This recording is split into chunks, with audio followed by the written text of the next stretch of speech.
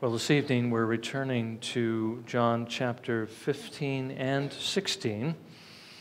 And what I'll do is I won't read the section that we focused on this morning, but I do want you to see it is interspersed with regard to how the world's going to respond to us, but then what the Helper's going to do, and again why Jesus told them these things and warned them ahead of time about the world, and then what the Spirit of God, again, is going to do regarding the world and how He's going to help us. This morning we looked at the first of those themes. This evening we want to look again at that precious work of the Holy Spirit that will give us boldness, will give us confidence, because we see we are not doing this on our own. So let's begin in verse 26 of John 15, and I'll read through John 16, verse 15. Jesus says, "When the Helper comes, whom I will send to you from the Father, that is the Spirit of truth who proceeds from the Father, He will testify about me. And you will testify also, because you have been with me from the beginning. These things I have spoken to you so that you may be kept from stumbling. They will make you outcasts from the synagogue. But an hour is coming for everyone who kills you to think that he is offering service to God. These things they will do because they have not known the Father or me. But these things I have spoken to you, so that when their hour comes, you may remember that I told you of them. These things I did not say to you at the beginning, because I was with you. But now I am going to Him who sent me, and none of you asks me, 'Where are you going?' But because I have said these things to you, sorrow has filled your hearts. But I tell you the truth, it is to your advantage that I go away. For if I do not go away, the Helper will not come to you. But if I go, I will send Him to you. And He, when He comes, will convict the world concerning sin and righteousness and judgment. Concerning sin, because they do not believe in me. And concerning righteousness, because I go to the Father, and you no longer see me. And concerning judgment, because the ruler of this world has been judged. I have many more things to say to you, but you cannot bear them now. But when He, the Spirit of truth, comes, He will guide you into all the truth, for He will not speak on His own initiative. But whatever He hears, He will speak, and He will disclose to you what is to come. He will glorify me, for He will take of mine and will disclose it to you. All things that the Father has are mine. Therefore I said that He takes of mine and will disclose it to you." May the Lord bless again His word to our understanding this evening. Now, I've already reminded you of this, but again, this morning, Jesus told us in the text that I didn't read, but also in the part that I did, that if we love the Lord and if we follow Him, we are going to have enemies. As a matter of fact, we're going to have more enemies in this world than friends. We're going to have a lot more enemies. Now, thankfully, we will have friends. We will have the Father and Jesus and the Holy Spirit. We will have their love. We will have the angels to protect us. That's something we're not going to look at this evening, but something we should be aware of. But we will also have many brothers and sisters in the Lord who will care for us more than our natural families. Remember how Jesus said the gospel would divide households, and He would set members of the household against one another? Well, we understand when that happens, and again, that's just another example of the hatred that the world will have for those who are like the Lord Jesus Christ. When that happens, we need to realize that we have friends. We have a larger family, a much larger family than our natural family.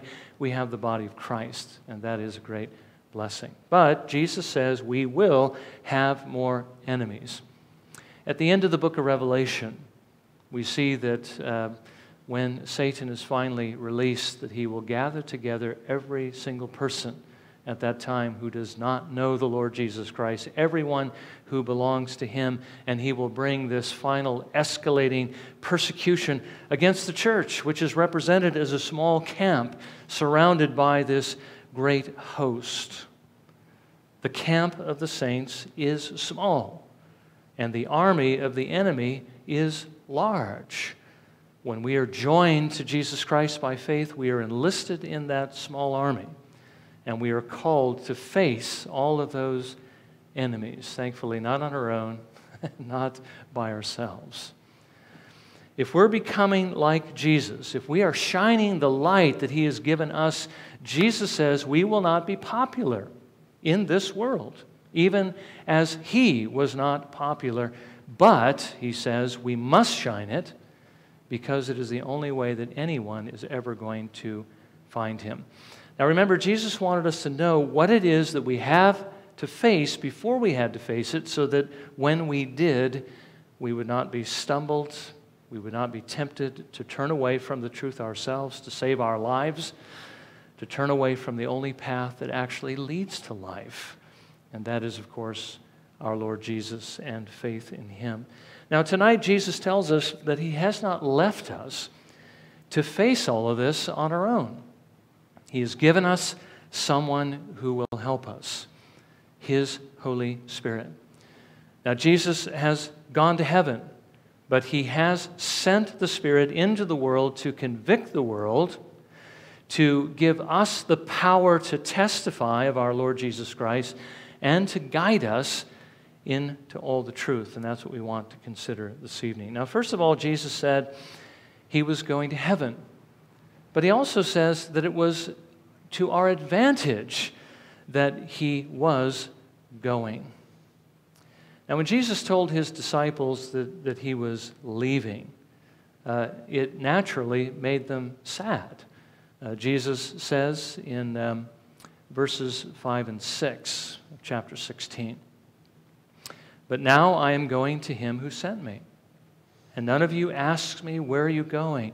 But because I have said these things to you, sorrow has filled your heart." Now, can you imagine what it would have been like for these disciples who had spent so much time with Jesus, who had been walking with Him, living with Him, who had heard Him preach the gospel, who had seen His miracles, who had heard Him teach so many times on what the Scriptures meant, on godly living, what it is that was honoring to the Father, who saw Him live that life out on a day-to-day basis in loving those who were the children of God, loving His brothers and sisters, even in loving His enemies, and to experience that love in person themselves for 3.5 years, to hear Jesus saying that He was now going to leave them. The disciples obviously were going to miss Him because they wanted to be with Him. They had loved Him, of course, in the way the Lord calls them to, although not perfectly, and they had experienced His love toward them. They were going to miss Him. They wanted to be with Him. Now, we know something, of course, of what they're feeling because we have experienced these things as well, and we also want to be with Jesus as well, particularly in light of the fact that He has left us in a world that is hostile toward Him. Even though we may not have had the experience that they had of walking with Jesus physically on the earth and seeing Him with our own eyes, yet we have seen Him through the eyes of faith. We may not have heard Jesus with our own ears, but we have heard Him speaking to us through the Word. And even though we may not have experienced His love personally and as directly as they did, we have an experience from the Lord in our souls by His Holy Spirit that is just as powerful. We know what it would be like to lose that fellowship that we have with the Lord Jesus. And again, they weren't going to lose it entirely, but it was going to shift from what they had to what we have. Now, we love Jesus, just like those Peter wrote to, who were in a similar situation as ours. Peter writes in 1 Peter 1:8, "And though you have not seen Him, you love Him. And though you do not see Him now, but believe in Him, you greatly rejoice with joy inexpressible and full of glory." We love Jesus because of the work of His Spirit in our hearts. We know what it's like to want to be with him. Remember Peter's response when Jesus first announced that he was leaving and that they would not be able to go with him. Peter says in John 13:37, "Lord, why can I not follow you right now? I will lay down my life for you." The reason why Peter said that was because he loved Jesus, although he found out that he loved him very imperfectly. We know what it's like to experience what Paul experienced when he said that he would rather be with Jesus right now rather than having to wait for the day of his death. Rather than that being far off, he would rather actually experience it now. And I think this is very searching, very convicting, that Paul had this kind of desire. Because we often look at death as an enemy, something to be afraid of, and yet it is the door that we pass through in order to enter into the presence of the Lord, whom we love. Paul wrote to the Philippians in Philippians 1, verses 21 through 23, "For to me to live is Christ, and to die is gain. But if I am to live on in the flesh, this will mean fruitful labor for me, and I do not know which to choose. But I am hard-pressed from both directions, having the desire to depart and be with Christ, for that is very much better." You see, those who love the Lord want to be with the Lord. Jesus said he was leaving, and that made the disciples sad because they wanted to be with him. They didn't want him to leave. But I want you to notice that even though that is the case, Jesus said it would actually be better for them if he did leave, and better for us that he is there and we are here. Because if he did, if he would leave, he would do so not just to lay down his life for us in order that he might save us from our sins, but it was better that he would leave because of who it was he was going to send once he had arrived in heaven. He tells us in verse 7, "But I tell you the truth, it is to your advantage that I go away. For if I do not go away, the Helper will not come to you. But if I go, I will send him to you." Now, if the Helper was to come, Jesus said he had to leave. The reason why he had to leave was because he did have to lay down his life. He did have to be buried. He did have to be raised again. He did have to ascend into heaven, where he would be crowned with glory and honor, where he would take up the reign over this world, where he would be endued with all power and authority. He had to go through those things before he could send the Holy Spirit in order to help us. He had to leave before the Spirit could come. Now, how is it that the Spirit would actually help when he came? Why was it to their advantage? Why is it to our advantage that Jesus is there and the Spirit is here? Well, Jesus tells us that the Spirit of God would and does help us in at least 3 different ways, and certainly this is not an exhaustive list.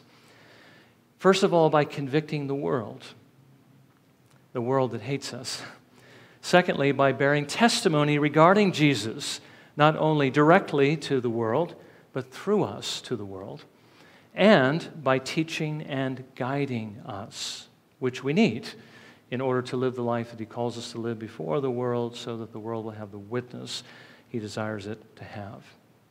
Now, first of all, the Spirit of God helps by convicting the world. Jesus says in verse 8, "And he, when he comes, will convict the world concerning sin and righteousness and judgment." Now, to convict means that he will show the world they've done something wrong, and he will summon them to repentance. Jesus says when the Spirit of God came, that is what he would do, and he would do it in 3 different areas. First of all, he would convict the world of sin. We read in verse 9, "Concerning sin, because they do not believe in me." Now again, think of the context. Jesus is speaking to his disciples. He's talking about what they would immediately have to face with regard to the hatred of the world, which was going to come primarily from the Jews. Jesus was meant here primarily the Jews. This was pointed toward them because of their sin of refusing to believe in the Lord Jesus Christ and handing him over to be crucified. The Spirit of God would convict them of that very crime concerning sin because they do not believe in me. On the day of Pentecost, when Jesus sent the Helper from heaven, when he came in power as Jesus said he would, and Peter preached, the result among the Jews was quite a bit different than it was when Jesus preached. When Jesus preached, they hated him. When Peter preached, they were convicted particularly of the sin of unbelief. Luke writes in Acts 2, verse 37, "Now when they heard this, they were pierced to the heart and said to Peter and the rest of the apostles, 'Brethren, what shall we do?'" They were convicted because they realized that they hadn't believed in their Messiah and handed him over to death. We put to death our Messiah. What are we going to do? Well, that was the work of the Holy Spirit, convicting them of sin.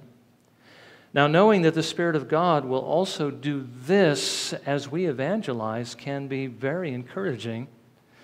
As we saw this morning, when we shine the light of God's truth, we are likely going to be hated for it. But if the Spirit works through what we say, they will be convicted and perhaps by his grace will turn to him in faith. We're going to consider briefly at the end that doesn't always happen, but it needs to happen before somebody will actually turn to the Lord. They need to be convicted of sin.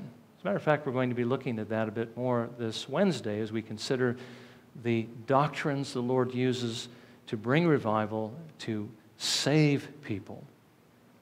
Now, we know that we can't convert anyone. We don't have that power.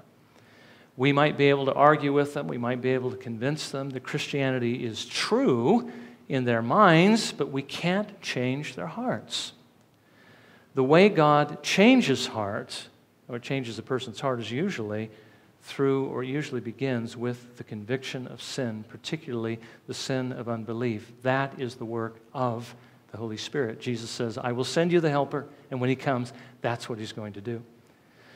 Jesus says, secondly, that the Spirit would convict the world of righteousness. We read in verse 10, "And concerning righteousness, because I go to the Father, and you no longer see me." Now, what does Jesus mean by that? Well, the Jews, as you know, accused Jesus of not being righteous. They accused him of being wicked. Some of the Pharisees, the leaders of the Jews, those who were schooled in the Word of God, those who knew that Jesus was the Messiah because what he was doing was something only the Messiah would be able to do, they actually charged him of being in league with the devil. But the fact that the Father raised Jesus from the dead, the fact that he took him up into heaven, and the fact that he was no longer to be seen on earth was his vindication from the Father that he was, in fact, the righteous one. Now, the Spirit, Jesus said, would not only bring the conviction of sin, the sin of unbelief, but he would also bring the conviction that Jesus is the Messiah. Again, consider what happened on the day of Pentecost when the Spirit of God came. He not only convicted them of the sin of unbelief, but they saw that they had committed that sin because they suddenly realized Jesus was the Messiah. He was the righteous one. He was the only way to God, and they murdered him. The Spirit of God will convict regarding sin, and he will convict regarding the sin or the righteousness of our Lord Jesus Christ, that he is the Messiah. He is the holy and righteous one of God. Now, those the Lord sends us to minister to today also have different ideas about Jesus. Some people think that Jesus never existed. He's basically a figment of man's imagination, the figment of at least those Christians' imagination. Or some of them think that he really existed, but the church built up all these legends about him and attributed all these miracles to him and made him a supernatural being, but he was just an ordinary man. Some think he existed, but he was a deceiver. Some think that he existed, but he really was a good man. And others believe that existing, he was a prophet. There's a lot of ideas about Jesus in the world, as well as Jews that still believe that he's a wicked man. How are we going to convince them that Jesus is the righteous one of God? How are we going to convince them that he is the Son of God?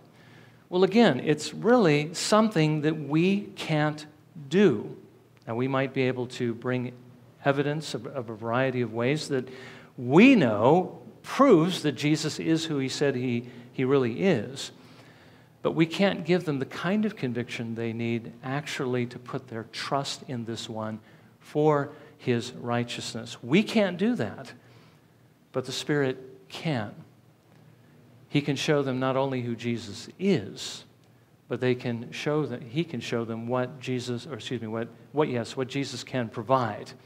And that is the only righteousness that God will accept. That is the work of the Spirit, to convict them regarding righteousness and their need for it and the fact that it is in Jesus Christ only.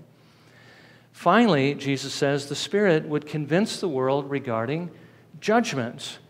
And I think he has in mind here particularly Jesus' judgment of and victory over the enemy of our souls. That is the devil. He says in verse 11, and concerning judgment, because the ruler of this world has been judged. Now, Jesus said earlier in John 12, verse 31, now judgment is upon this world. Now the ruler of this world will be cast out. And then he goes on to say, and if I be lifted up, I will draw all men to myself. Now, what he was saying here was this, that through the cross, he was going to deal a crushing blow to Satan. Not only would he bind the devil, but he would begin to plunder his house. Judgment was upon the ruler of this world, and the ruler of this world was going to be cast out so that Jesus would begin to plunder his house and take from his kingdom everyone whom he wills. Now, the Spirit of God brings also this conviction that this is true, that Jesus can and will free whoever will trust him from Satan's dominion if they will simply take hold of him by faith. So the Spirit of God is the one who is going to convict and convince regarding the gospel and Jesus' ability to free us from our sins, to give us a perfect righteousness, and to set us free from Satan's dominion. That is his work.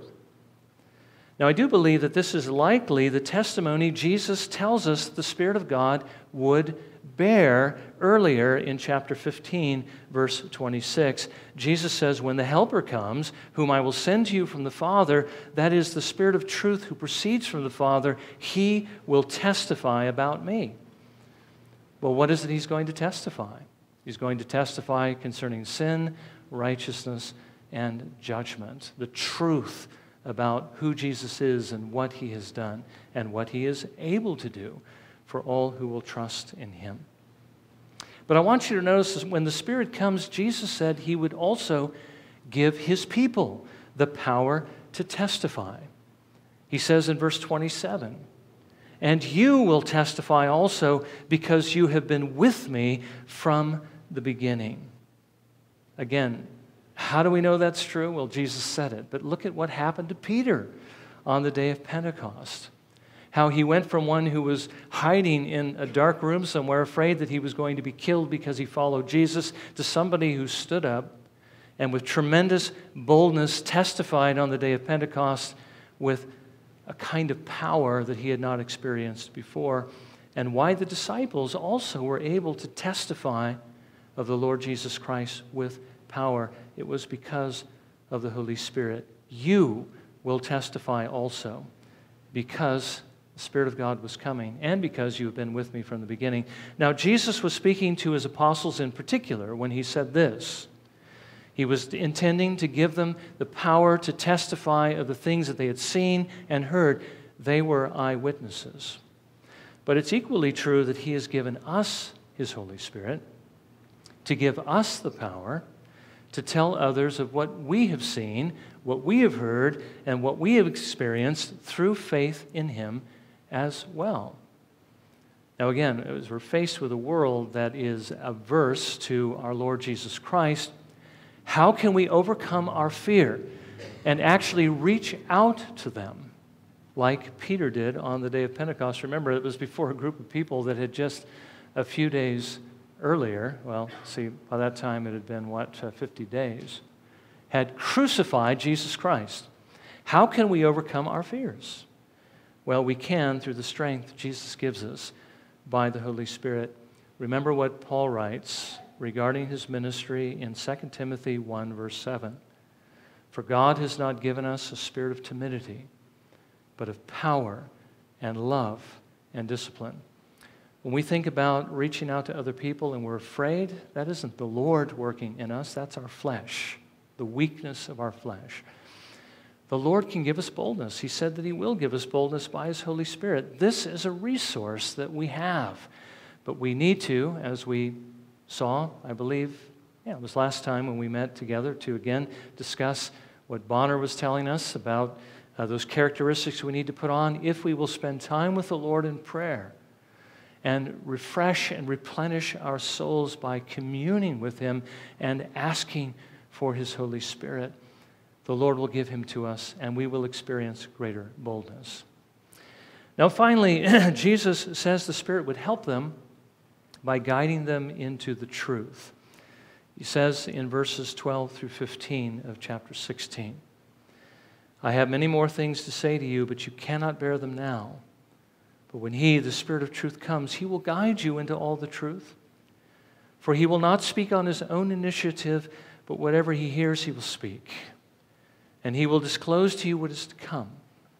He will glorify me, for he will take of mine and will disclose it to you. All things that the Father has are mine. Therefore I said that he takes of mine and will disclose it to you. Now Jesus here again is promising what he had promised earlier, that the Spirit of God, when he came, would help them remember what he had said and teach them what they needed to know, so that they could lay the foundation of the church in the New Testament Scriptures. They would write down what Jesus had said. They would explain, interpret what Jesus had said with the authority that comes from God, because Scripture is inspired by God. They would tell us what was going to happen on the horizon. All those things the Spirit of God was going to tell them in the right time, but they weren't ready for it yet. They couldn't bear it yet. But Jesus would reveal it by his Spirit in his time. Now, the Lord has not promised to work with us exactly as he did with them.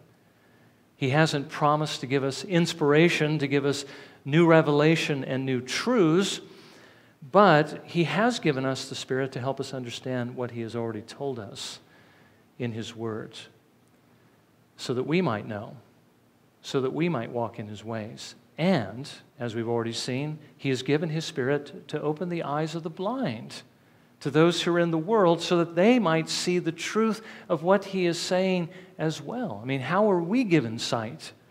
So that we can see that this is God's Word. Why do we read it? Why do we love it? And the world doesn't. It's because we have the Spirit. The Spirit gave us that ability. The Spirit can also give that ability to whom he wills. And that is what will bring them to Christ. Now, all of this is to say that though we might tend to be afraid of what the Lord has called us to do, because he has called us to bring the gospel to a hostile world, especially now that Jesus is not with us, but he's in heaven, the point is we don't need to be afraid, because he has given us help by his Holy Spirit. The Spirit is able to convict. He is able to convince. Even when the Spirit of God does not intend that conviction necessarily to bring a person all the way to the Lord Jesus Christ, that conviction will still restrain the world from hurting us. I mean, why is it the world doesn't just come after us right now and kill us like they did to Jesus and like they did to his disciples? Well, it's because the Lord, by his Holy Spirit, is restraining sin. He's at work in the world, convicting and restraining. The Spirit is able to give us also power to testify to the truth of the gospel. I mean, he's not only going to give us the boldness to speak, but he's also going to give us the boldness to live the kind of life Jesus would live, to live as Christians openly in the face of the world, so that we don't undercut our testimony with our lives, but rather that we shine with that love of the Lord Jesus Christ. Remember, that light that shone from Christ, that light of holiness, was the light of love, perfect love. And that's what he will give us the power to do as well. And in that love, share the gospel with others. He is also going to testify directly to them of the truth of these things. And also he is able to guide us into all the truth, and he will do that. Not only will he continue to reveal to us what Jesus meant by what he said to us and give us the power to do it, but he will also guide those that he is calling in the same way, savingly, to the Savior. The Holy Spirit will convert. He will lead whom he will in the truth to the one who is the truth, the Lord Jesus. So since the Lord has promised to give us such a powerful helper, we need to learn to trust him. We need to learn to lean upon his ministry as we set our hearts to do the Lord's work. It's true that Jesus is not with us physically as he was with his disciples, but we have one who is going to be, it's hard to put it this way, but one who is more helpful.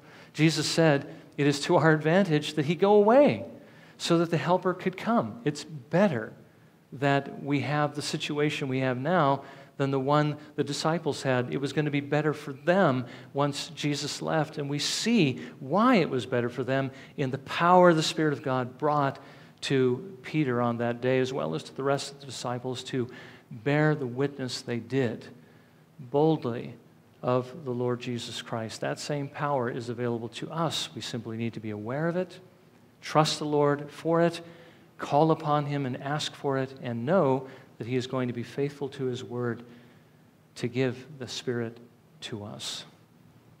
Well, let's bow in a moment of prayer, and let's ask the Lord to help us to be, now that we've been reminded of these things, to call upon him and to ask for that grace and for that help.